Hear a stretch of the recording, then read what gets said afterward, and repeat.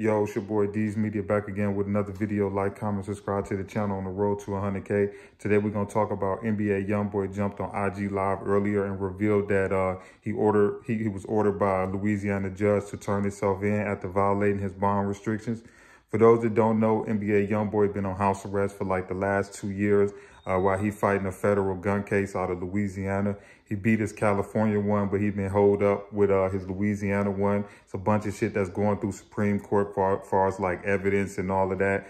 But a few weeks ago, an incident happened where allegedly he was on the scene where his baby mom was assaulted.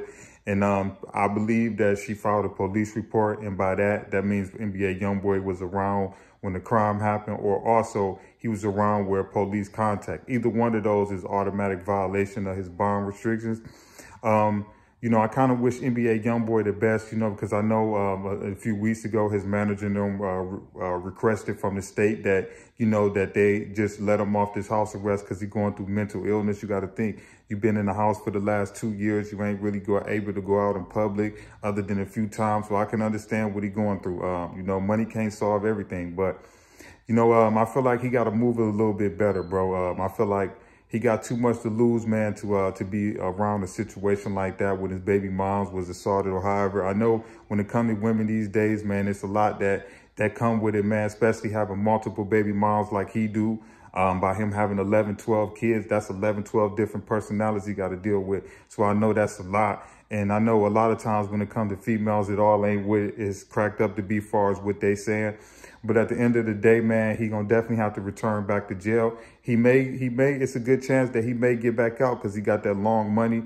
But as of right now, he definitely gonna have to turn himself back in to Louisiana. I just hope and pray that he able to get another bond. Because the money ain't the issue, so he definitely got it. It's just whether a judge in Louisiana or if the prosecutor going to force for him to stay in or however it may go. You never know how severe the injuries was to his baby moms or how far she want to take it, as far as pressing charges or dropping it, however it go. But just by his name being brought up that he was around the crime or he was present, that's an automatic bond violation, man. And believe it or not, man, Louisiana, that's all they wait on NBA YoungBoy to do is to make that one mistake, man, so that they can get him.